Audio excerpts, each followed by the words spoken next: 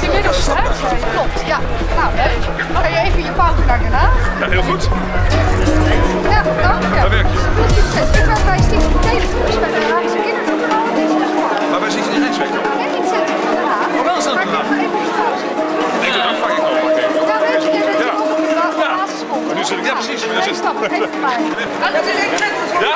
Hey, Thank you. Wel laag de belastingen. Ja, dat is hartstikke mooi.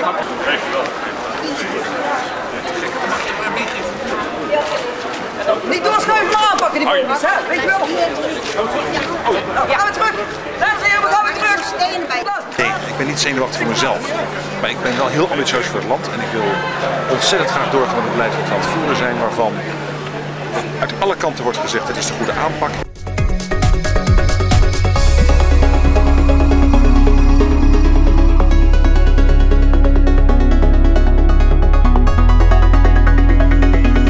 Is it time the Netherlands had a government that survived 4 years? It's only 5 elections in a decade. Is that any way to run a country?